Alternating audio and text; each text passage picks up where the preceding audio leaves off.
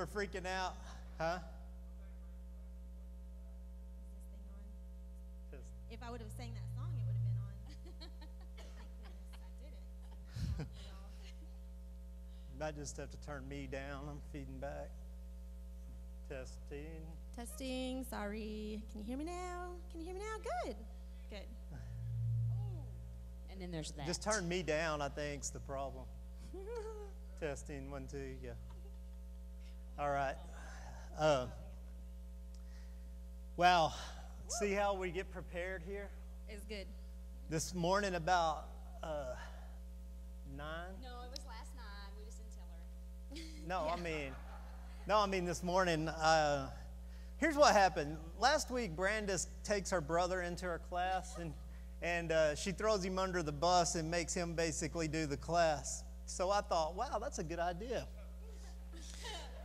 So when Brandis got here this morning, I said, hey, guess what I need you to do today? I need you to talk with us. And so that's why we're all sound checked and ready to roll, because here's why. We're in a marriage series, and what we've been talking about is the things that cause marriages to fall apart. And last week we talked about how finances really cause our marriages to struggle and to fall apart. And man, you're going to have to cut my lows. I'm sorry. It's just, yeah, it's feeding back like crazy. No, it's my mic. There you go. Okay, sorry. Last week we were talking about finances and how finances seem to destroy a lot of marriages. And hey, how many of you guys have seen that either in your own marriage or in marriages around, that finances are just a huge struggle in marriage? Yeah, it really is. I think some of the biggest fights we were in, are over finances. Were like, past. Last night. He's got a lot of deposits he needs to make. I'm just going to let y'all know. So, in my love bank. Why is it that the guy always has to make the deposits? Broccoli and cheese soup? You knew. He was setting me up. It wasn't even worth it. Oh, okay. I mean, that wouldn't even be worth making broccoli and cheese soup for. God, that's disgusting, man. I have to leave the house. I can't stay inside the house with broccoli. It's horrible. She'll come to bed like, covering my head up. I love you, babe. You're getting deeper, baby. You're going deeper. No, that's how much I despise it. Oh. And then I go and make it, and I stayed in the house. Yeah. And I didn't even cry much, did I? Anyway, gagged like two times. Anyway, you're wasting time. Okay. Back to the, yeah. We were talking about finances, and this week I wanted to talk about the second thing I don't think these are in any particular order because we see them all the time, but I've seen this destroy marriage after marriage after marriage after marriage, and it is addictions. I think the hardest, the closest we ever came to just cashing in was dealing with an addiction that I was going through. And if you would have asked me then, there's no way I have an addiction. I mean, nobody ever has an addiction, right? I mean, it's not that bad. It's just something I do. I can stop anytime I want to. It's not that big a deal. Only thing was, it's not. Here's what I found about addictions. It's not the being able to stop part. It's the not wanting to. It's not the I just can't stop. I mean, there is that level of addiction, but in a lot of time in marriage, as it pertains to destroying your marriage, you just choose the addiction over your spouse. You get so numb to what the addiction does. The reason it's so dangerous is it numbs you so bad that you start to stop caring about, well, pretty much what anybody thinks. And you just become more and more self-consumed and more self-focused. And all of a sudden, it's like, I don't care if I meet her needs, and I sure don't care if she meets mine because I got whatever.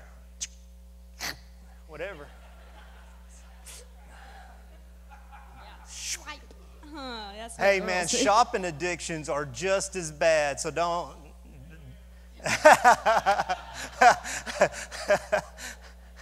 That sounded like a familiar voice. It did. So that's why I asked Brandis to come. Now, a lot of you guys, Brandis has been up here a lot telling her story, but there's a lot of you guys who are new here. And so you don't know, this is Brandis Wilson. She's our children's pastor here. She is my oldest daughter. It's hard to explain. I had to explain to somebody who she was to me this week, and I'm like, well, she's like my daughter, but older. Kind of in between. She'd be my daughter if I had a daughter at like 10. Which would be weird enough, right? She'd be even more messed up than she is. Now,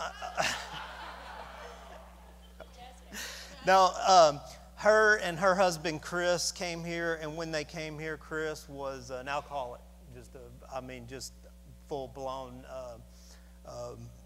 just an alcoholic, and their marriage was over, and Chris he was radically transformed. He became our children's pastor, and about almost 2 years ago now in February, we lost Chris. He had we didn't just lose him. I mean, he died.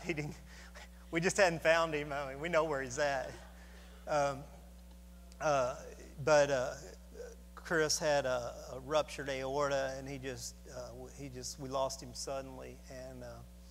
And the greatest thing about the story is that Chris, even though he struggled with a lot of his life, man, the end of his life was just inspiring.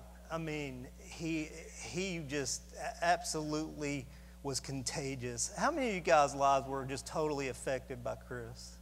I mean, golly, he just touched so many people so fast. And so it's such a great story. But what I wanted Brandis to come talk to you about is Brandis was a young mother, had a baby at that time. And Chris was an alcoholic, and Chris was, if you knew Chris, his personality really came out when he was drinking. And so, he was so bad of an alcoholic, like he carried a backpack with him. He used to tell me he managed Golf Galaxy in Plano, and he managed the store, but he always carried a backpack full of booze everywhere he went. I mean, like, I can understand being an alcoholic and needing to go to the store, but he had a backpack on him all the time. So anyway, I wanted her to kind of talk to us about what that's like. And here's the goal today. I'm just going to lay it out before we get started. The goal is I want to encourage you. If you're in a marriage with someone with an addiction, or maybe you're both in an addiction, there's hope. There is hope. It's not over. And when it comes down to it, man, love can conquer anything. And God is so much bigger than the things that we think are just impossible.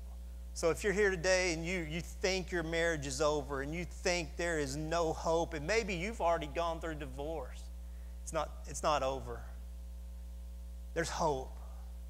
There is hope, okay? And so I just wanted to let Brandis kind of start and share. I remember, the first memory I remember really of Brandis is when she came here with her family, and we met in that back room. I don't even know if it was a nursery back then. It was some classroom, I think. But we met in this back room after service to talk about Chris. And basically what the gist of it, what I got was, she was here to one, get an answer from us. Should she stay or should she go? Basically, everyone said, you get out of there now. Like, everyone's telling her to leave.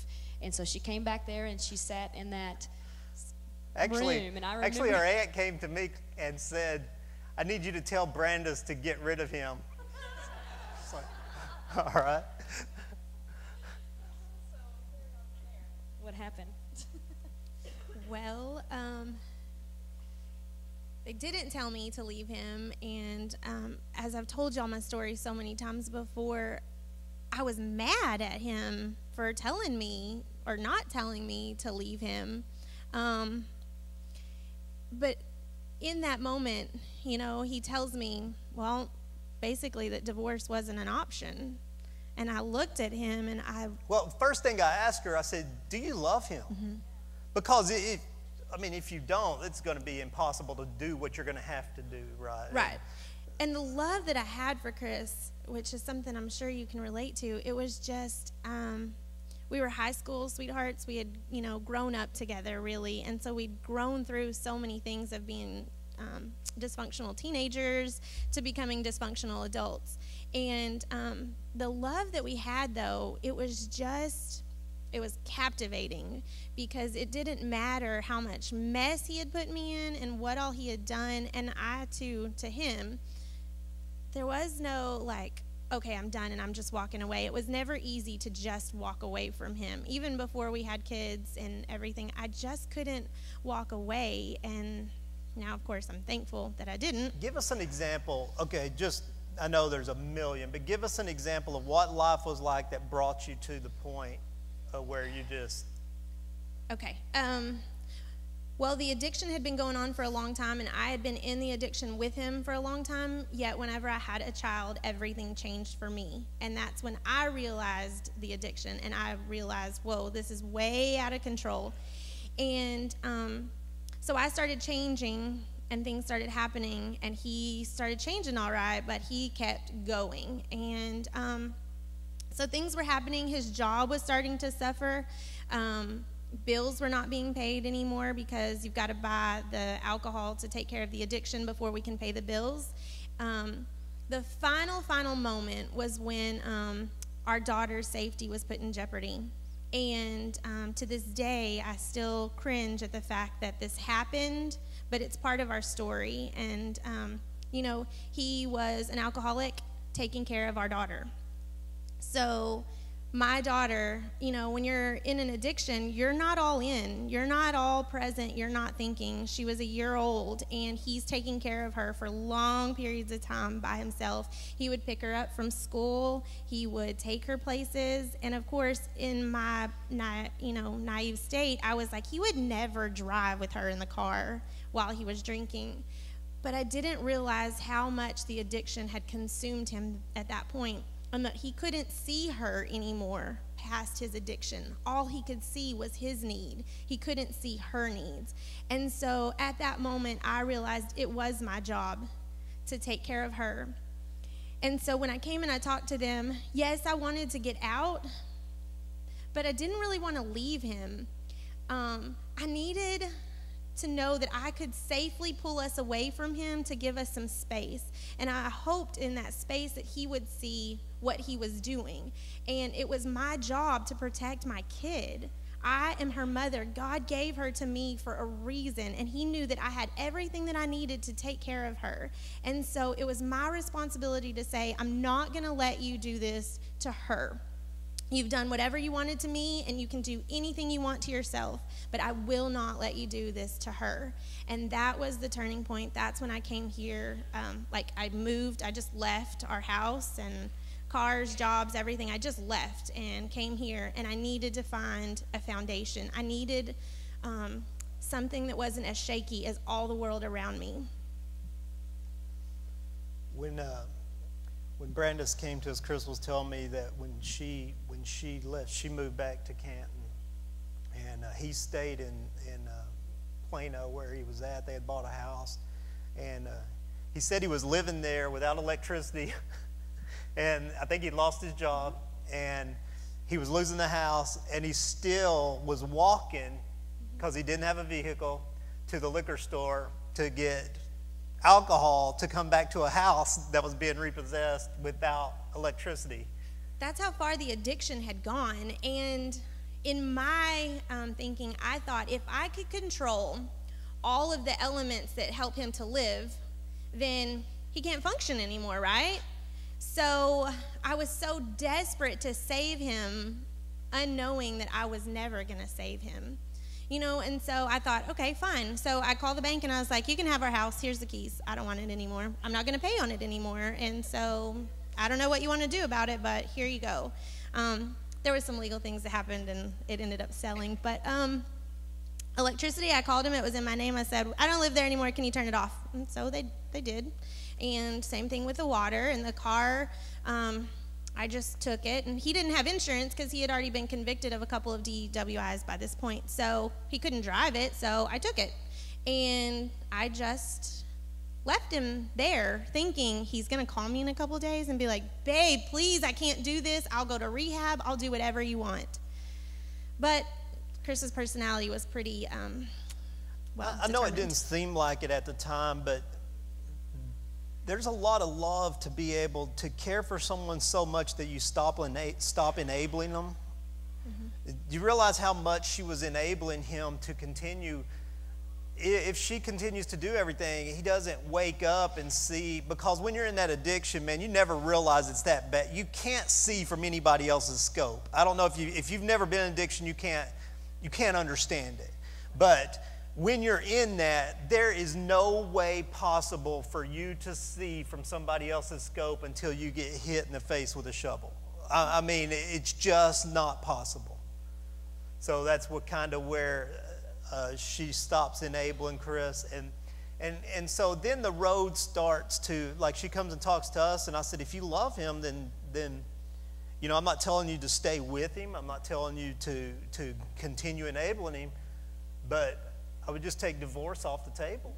I would just say, look, you know, it's not, this is an ideal marriage by any means, but I would just say, I'm committed to you. And then when we started working toward his health, mm-hmm. which is hard when he's done so many things to hurt you, you know. Yeah. I had to look past my own pain.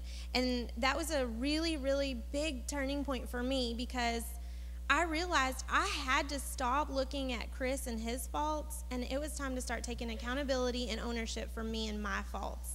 We didn't get to this place just by him doing those things. I had a very active role in putting us in this place too, whether it was enabling him or whether it was getting him back for the pain that he had caused me, and I was really good at doing that to him. You may have experienced it in marriage. Whenever you get hurt, mm-hmm. your reaction, you knew how. Oh yeah, I knew how to hurt him. You know how, you know those sore spots that you just like, I know this will get him, bam, you know, you just know where to do it. And it's awful to say, but I did that, you know. I mean, that's what we do to the people that are closest to us. And in some dysfunctional way, we think, or we know, they're not going anywhere. So it kind of made it easy to do that. It's a way to deal with not having mm-hmm. to forgive. Mm-hmm. And we teach on forgiveness, and one of Brandis's life's messages is about forgiveness. And forgiveness, as we teach on it, what you have to understand is forgiveness is your freedom. It's your lifeline. If you hold somebody in unforgiveness, you're holding yourself in prison. And as long as you're willing to just let it go. I mean, Celia and I, a lot of times, just say bygones, like she wouldn't last night, but she needed to. But you got to be, I think forgiveness has to become a lifestyle. I mean, I think we have to forgive. Jesus' teaching on forgiveness was like 70 times 70. He wasn't saying, you know, keep numbers till you hit 490 and you're out. He was like, it's got to be a continuous way of living. We have to learn to forgive and forgive and forgive and forgive and forgive. And for the same offense. Yeah. Even though they're doing the same thing over and over. Well, you don't know how many times he's hurt me. Well, did he nail you to a cross? I mean, I seriously doubt it. Most of you look like you're pretty good shape. So I seriously doubt if anybody got nailed to a cross. And as they were nailing Jesus to the cross, what does he say? Forgive them. They don't understand. Because what Jesus knew was that by holding unforgiveness, he imprisoned himself and lost the kingdom. But in living that forgiveness out, he enters into and remains in the kingdom of heaven. So as Brandis starts this journey, how did it begin? I mean, somebody, probably Celia, I don't remember exactly, but somebody showed me a book about Power of a Praying Wife, and it was the first time that I was able, well, first I thought it was a book that I was going to start praying these like magic prayers, and Chris was going to be instantly changed. I was like, oh yeah, this is what I was thinking. The magic wand book. Who's read this book? Who has read this book? This book, I've never heard anybody who's gone through this book who didn't say it changed my life. And you would think, and here's as a husband's point of view, it's like this is the magic book that, and what it looks like is this is going to be the book to show you how to manipulate and change your husband. Yes. But it's not, is it? No, and Chris would say that too later. He would always be like, guys, if you ever see this book laying around your house or hidden somewhere, you better get ready because your world is fixing to be completely and radically Celia read changed. it, but I think it was Power of Praying Wife, Power of Praying Mom, Power of Praying Everything. Everybody was jacking my life up. It was amazing, though, because I didn't know how not to focus on Chris. And so this book, it walks you through each of these areas that you can start praying. And I had plenty of chapters that were like pages falling out and highlighted areas because I was like, this is the area that we have to focus on. But what it did was it showed me that in that area, what my role to be his wife really was. It showed me how I could pray for him, yet how I could take an active role in my own healing for restoring our marriage. And so it was really, really huge. Well, when Brenda starts praying, God starts moving in kind of weird ways. What happened was Chris got another DWI about that time.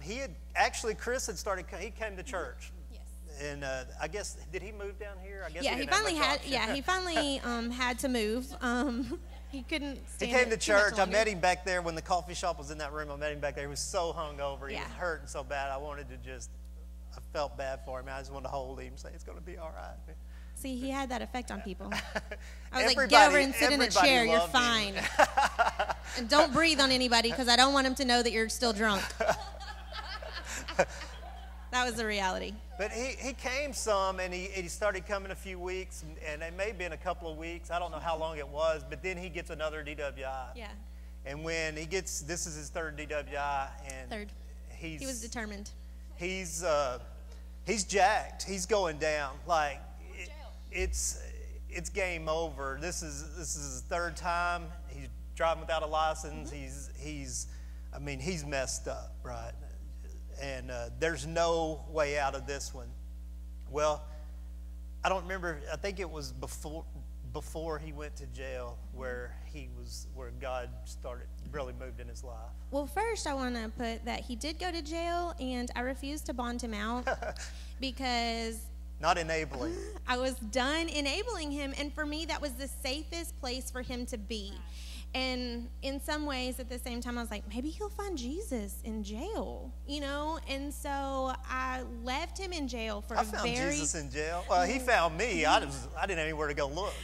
For a very long time, I left him there. And that was probably one of the hardest things that I had to do, too, was because I would go and see him. And it was the guy that I was in love with in the worst kind of situation ever. And so my heart was broken. And I just wanted to, say, I'm going to get you out right now. I'm going to save you like I always have, and everything's going to be fine.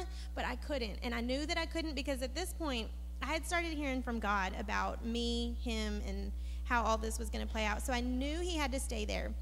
So he was there for quite a while. And then finally one day, and I also didn't have finances to get him out because this was his third, and it was going to cost a lot of money to get him out. But somehow during all of this praying and stuff, something happened one crazy day. I felt like today's the day I'm supposed to go get Chris out. I don't have any money. I didn't have any way to ask anybody for money. So I go down there. I've never done this process really without him telling me what to do. He'd always call me from the phone and be like, hey, go here, do this, blah, blah, blah. Well, he didn't know anything about this. And so I find a bondsman. I'm like, hey, I don't have any money. Can I get my husband out? And he's like on crazy amount of bond. And he was like, sure. So I was like, well, it's his third DW. He's like, oh, we could have some obstacles. I'm like, see, I knew it. Never mind. And anyways, crazy stuff happened that day. Chris walked out of jail. And that was the major turning point for him. He had sat there for a long time. He did have time to become clear-headed to where he could think. And then he started getting plugged in here. He started coming to church. And it was while he was in jail that he did, do a little bit of reading, a little bit of what is the point? What am I supposed to be here for? And so I'm going to try and talk and do something at the same time. But he would write me letters, and he sent me this letter one time, and I just moved recently, and so I'm going through boxes right now, which is really hard to do, and I'm pulling out Chris's stuff, and I came across a box that has all these letters that he had from jail, and it's that moment, do you read them, do you not? Do you want to go there, do you not? Because it's going to be pretty painful, and it is, but us women have a way of being like, sure, why not? Let's torture myself and make myself cry today. So I did, and I was reading through these letters, and I stumbled across something that I was kind of floored by, and so I'm going to try and share it with you guys. One of the things that he said, at this point, he doesn't know what he's looking for. He doesn't know what's the point to anything. But he made this statement randomly in a letter talking about our finances. He randomly says, to be living life without God is like not living at all. It's like just going through the motions, but living with God makes you alive. And I was like, oh my gosh, he's in jail. And he doesn't know what he's even saying. And so I'm just like, wow. And then on another letter, totally different day, again, randomly just kind of put in between other sentences, he said, I read some of John, and I need you to help me with it. I have a hard time understanding. The Word of God is God, and if you don't have him, you have nothing, no matter how much money or how many things you have. And then he goes on to randomly talk about daily life for him at the time. But why that is so significant to me now is because even when Chris didn't know what he was looking for, even though he didn't know what it was that he was searching for, he was searching. And so God reveals himself to us in ways that we might not know at the time.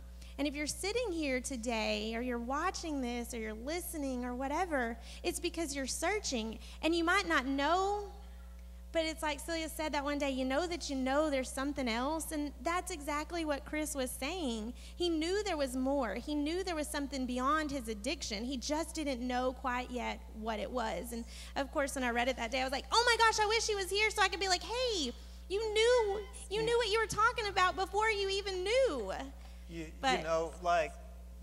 This is something, though, you don't understand because, as you're going through it, your power praying wife, and you're going through it, and we're praying, and your family, and everybody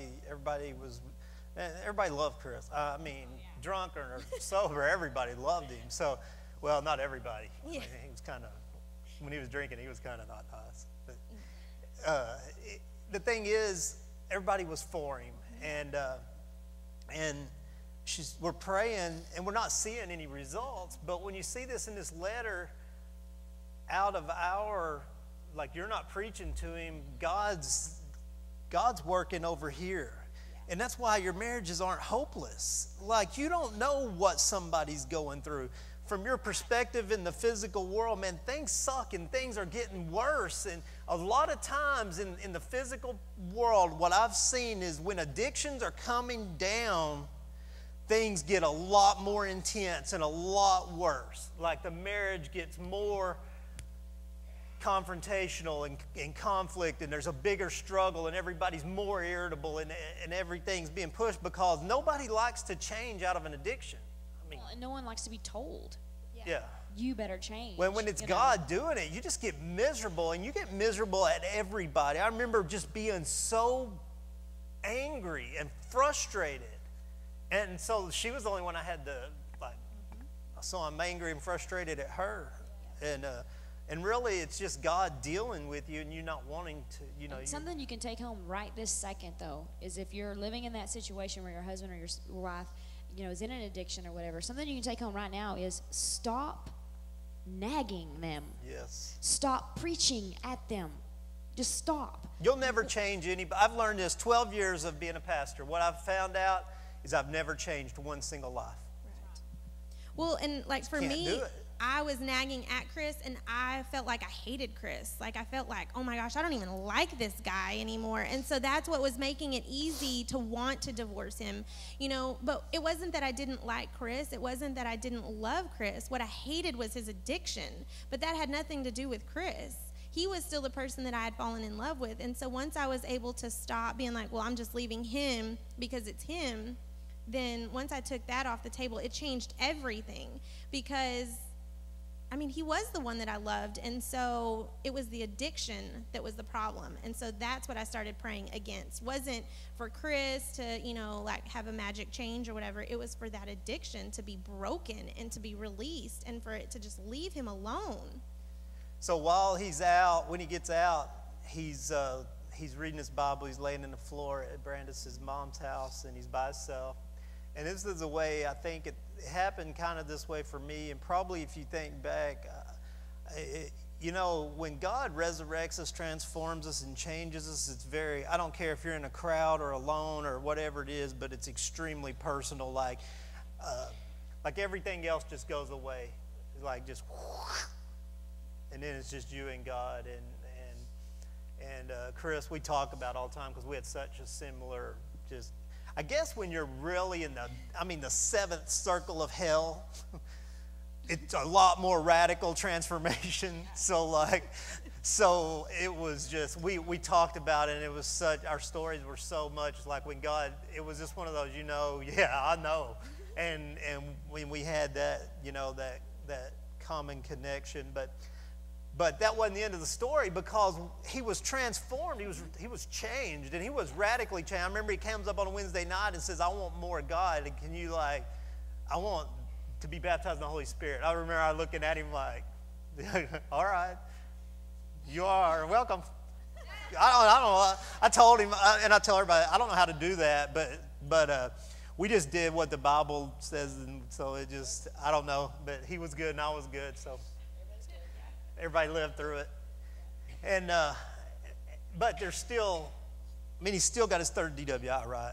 And he's going to jail. So he gets ready one morning and kisses Gracie bye, and he's going to jail. Yeah, so he's going for a long time. There's consequences to the choices that we make even after, transformation. And so we went that day, and it was so crazy. We had to drive out of town. We had to drive an hour away, and it was just silent because he had just kissed his daughter bye.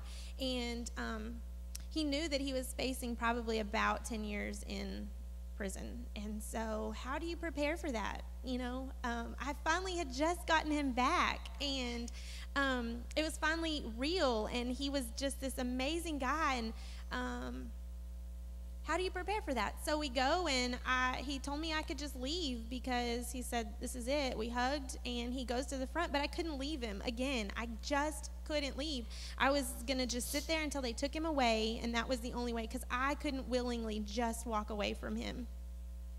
And so all of a sudden they're talking to him, but I'm at the very back, and I can't hear anything, and I don't really know what's going on, but he looks back at me with this crazy look on his face, and I'm like, what's happening, And anyway, the short story of that is that he just walks back there to me, and I'm like, oh, we get one more hug or something. I don't know what's happening. And that's when he told me they could not find any record of his previous DWIs, and it was being classified as a misdemeanor, first-time offense. And that doesn't happen. That's not like the way it works. That's not, you don't lose DWIs. You lose rape cases in Florida. You don't lose, no. But that was the evidence to us at that moment. Like, everything completely, like, it just felt like we were just showered with this mercy. There's power in the name of Jesus. Yes. And Amen. so, because he knew going over there, riding in that car, he said, it doesn't matter what happens today. It doesn't matter how many years I get. I'm going to go to prison, and I'm going to tell everybody about what just happened to me. That's awesome. And so we were like, okay, I'm thinking, wow, that's serious, and so he was looking at it from that perspective. I was still looking at it, from a wife and a mother perspective, like, oh my gosh, you're leaving. But he was like, regardless of what's fixing to happen to me, I know who I am in the one who created me, and so I'm going forward doing what it is that he's going to have me do in this circumstance. And when I come out, get ready, because we're moving forward. And so it all changed. That's a pretty positive attitude, going to prison for 10 years. But the thing about Chris is, once God changed him, man, that's who he was. Chris Chris starts growing and reading his Bible, and he's a sponge. He's just like around all the time. He's like, what's this mean? And have you read this? And it was like just, and if you were ever around him, he'd just wear you out. Like, he always like giving you stuff to read, you know? I remember a couple came to him, and he said, go read the first 11 chapters of Matthew. That's what he tells them. Like, I'll answer all your questions. It's like, he just was so passionate about knowing God more, and he grows and there's better ways to get in children's ministry than his path, but he becomes our children's pastor, and he's just man, which is crazy because he really didn't like kids very much before that, and so whenever he came and he told me that, I really didn't know what to say, and I thought he was joking. And so I said, well, that's so cool that God told you that, but he didn't tell me, so have fun. I had tried to get him involved here so many times before that, and he just really had no interest. And anyway, so yeah, God said, go get involved in children's. And the reason that I think that he had such a passion at that point was because he wanted to make an impact in the next generation, to show them that no matter what kind of home they're growing up in, it is not hopeless. That just because he had overcome all these obstacles, he had gone through so much, that there is hope, you know, and he wanted to be able to show kids, like, this is who I was, and this is who I am, and you don't ever have to go that road that I went to be who you are in the one who made you. He had been, you know, Chris had been raised by his grandfather. He's had some family problems. His father died when he was young, and so I mean, you can't have excuses, but you understand how life works out. Sometimes you do what you know to do, and nobody like goes to high school and says, "Hey, I think I'm going to be an alcoholic." No. You know, it was just kind of the way it turned out, and he was so changed, and he was so passionate, and he was leading and encouraging and moving here, and it was just an unbelievable. And the day that Chris, can I say something? Yeah, for women in this situation, hold on. For so long, I had led our family. For so long, I was the one who took care of our finances, and I am very, very unorganized. Don't tell anybody, but I don't know how I did all that, but it was because I had to. And so I paid all the bills. I was the one with the really, the schedule, making sure everybody was where they needed to be and all of that stuff. For so long, I was the one who covered for him, made sure that nobody really knew how dysfunctional we were, or so I thought. And so when his transformation changed, it was time for me to take a back seat and fall into submission under the authority that God had created. It was time for me to let him be the husband who was willing to lead us and not try and keep doing it just because I had done such a great job of it. And I was very thankful. It's a hard thing to do because therefore in the very beginning I was like, if I give him this, then he's going to mess it up. But I had to have faith in the one who was transforming him, the one that was leading him.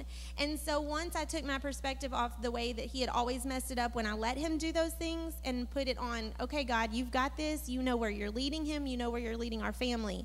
That submission became a lot easier, not always like beautiful and stuff, but it was easier. And towards the very end, I was so thankful that I had this husband who was willing to ask God, hear from God, and do whatever he heard from God, regardless of what it looked like to anybody else. And I had this complete faith in him. I had this honor to my husband because I knew that he heard directly from God, and if he said it, we did it because I knew where he was getting everything from. He was completely abandoned to God. Just, I mean, he did crazy things like, I mean, whatever God said, he just did it. Well, and as a woman, and I can't say this is true for every single woman, but as a woman, what is it that we want? We want a godly husband. I mean, boil it down, that is what you want, because there's so much trust in that. There's so much trust in having a godly man.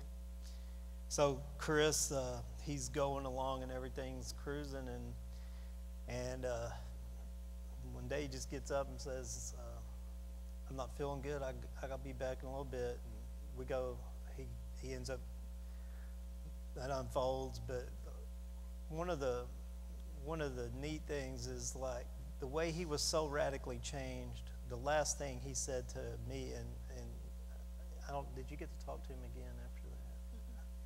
So it's like the last thing he said to us was like, just like when he was going to jail. No matter what happens, he wasn't looking at his circumstance. He was looking at who God is, not what he was going to get out of it. And he just told us, like, God loves you.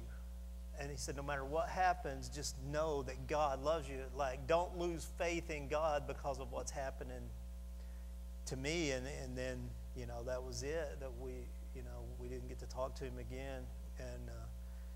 And that's how radically he was changed.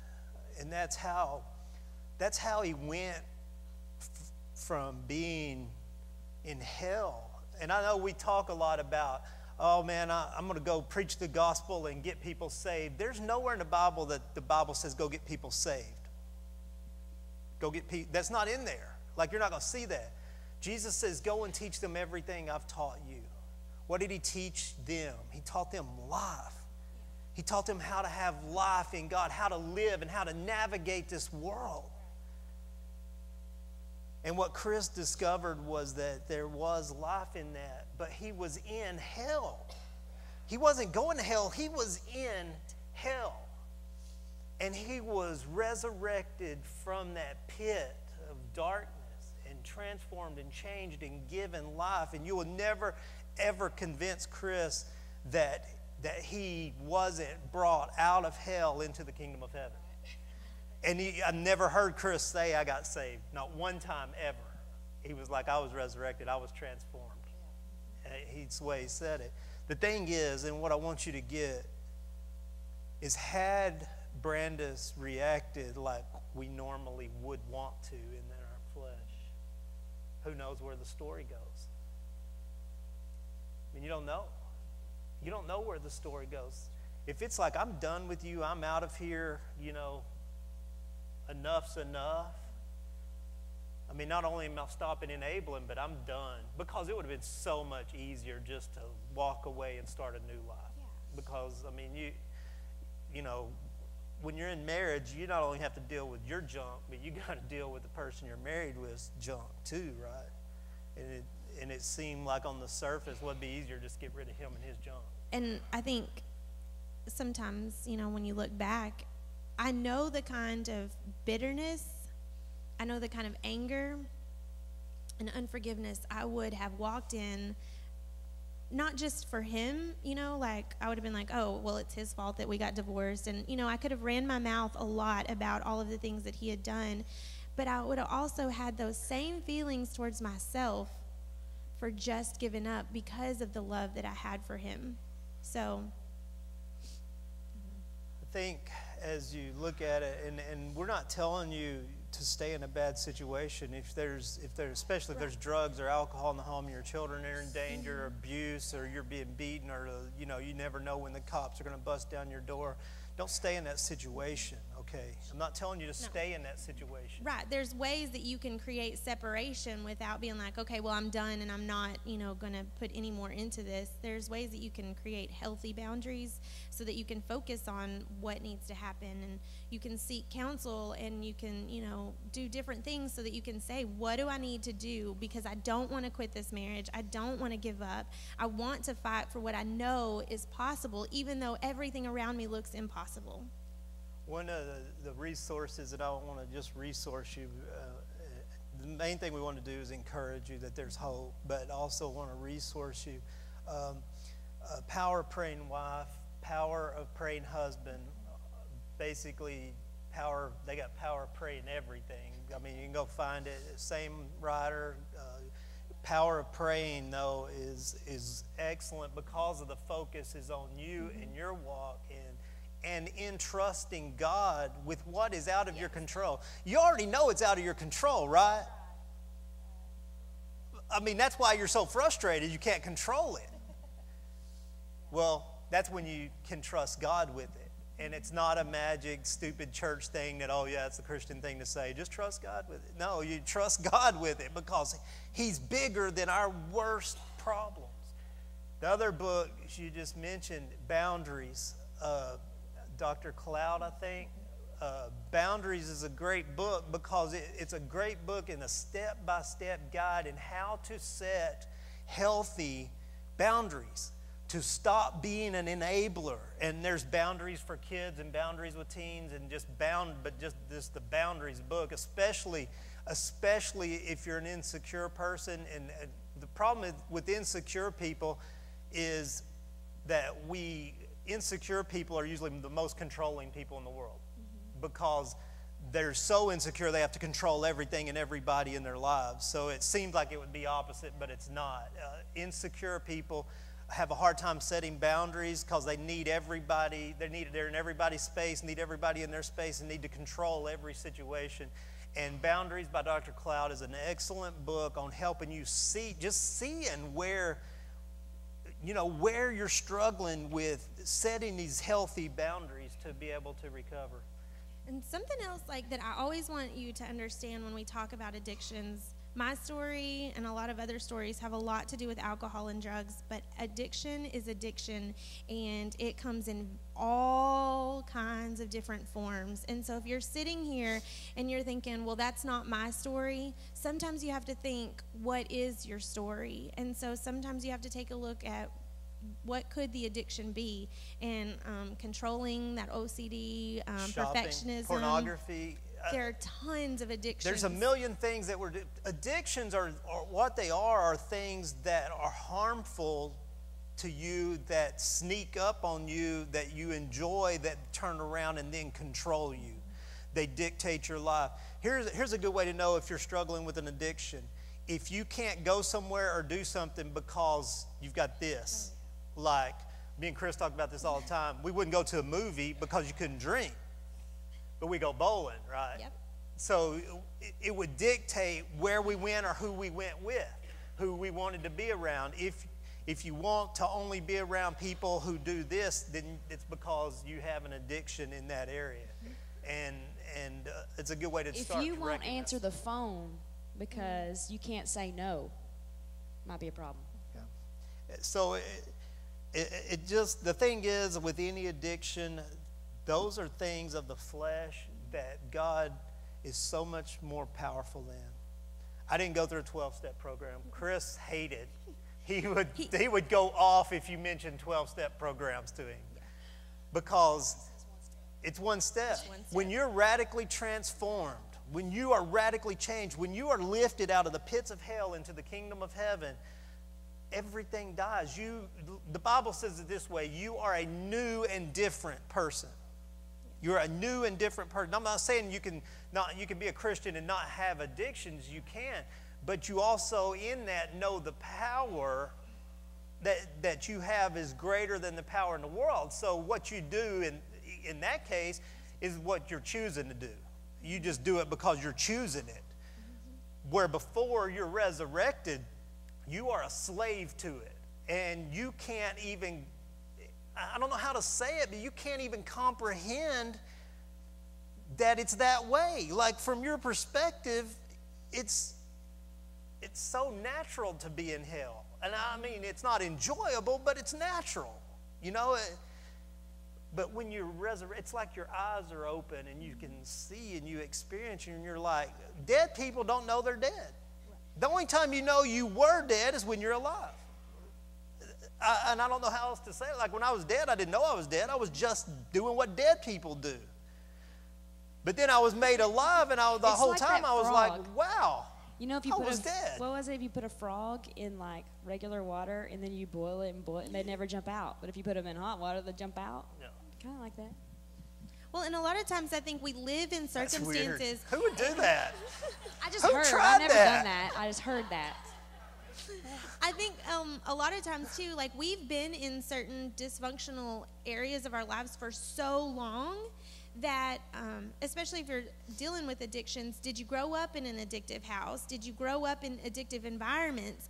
That we've been in them for so long that they almost feel normal. So to be outside of that area feels abnormal. And that was a lot of what we struggled with. And so because we had known, that's all we had known for so many years. So whenever he did have transformation, it was kind of like, now now what do we do? Yeah, I mean, it was remember real those. awkward at first. And so if you're here and you're kind of in this in-between place, there are tons of things for you to do. And there are lots of people that are dealing with the same thing that you're going through. You're not the only one. And I promise there's nothing that you can say that's going to shock anybody that's already gone through that kind of stuff.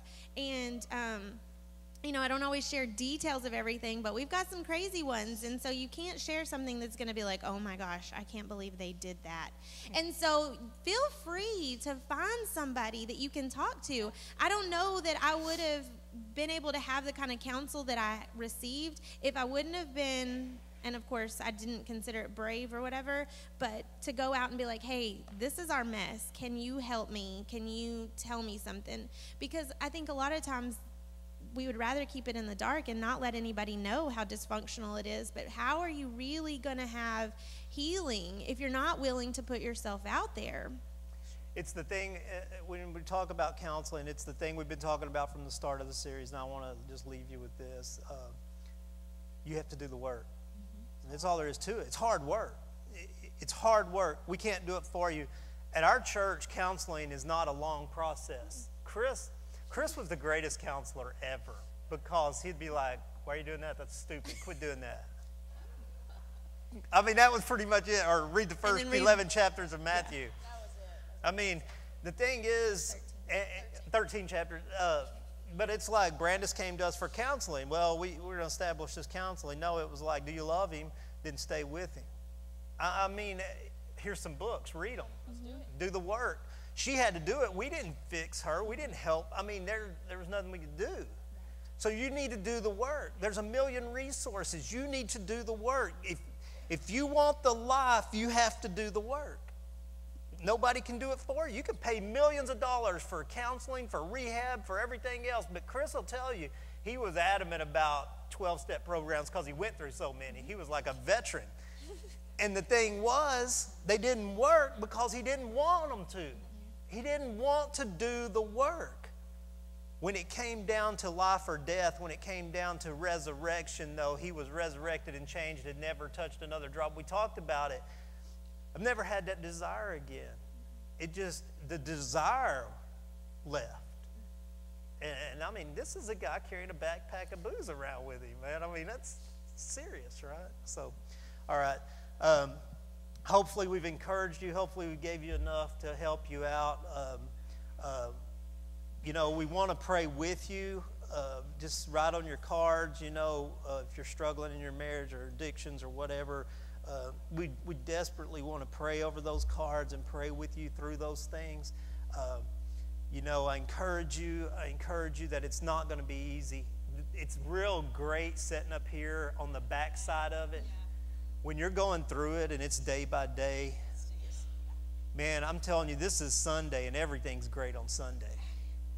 But Monday's coming. Tuesday's coming. It's hard out there, isn't it? It's hard to keep it together. I mean, we're doing a marriage series and I don't think we fought as much. It's unbelievable. She's just irritating the dog out of me. God's but it's working on us.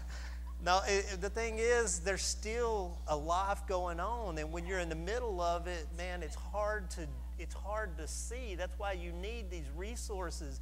You need something to keep you focused, because I guarantee you, if all you're doing is coming here on Sunday and going until next Sunday, it's not enough to keep you focused. By Tuesday, you're going to be unfocused, and you're going to be going, man, forget your needs. What about my needs? And that's just the way it's going to work. It's easy on Sunday. Sundays are great. Everybody's in on Sunday. But Mondays are tough. So let me pray over you and pray for you. God, I just thank you so much that you've just given us the lives that we've had. God, that you've given us opportunities to share this life.